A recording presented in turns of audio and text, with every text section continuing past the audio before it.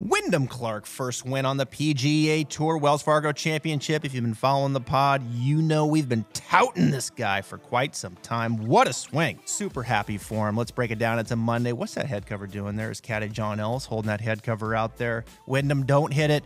Don't hit it.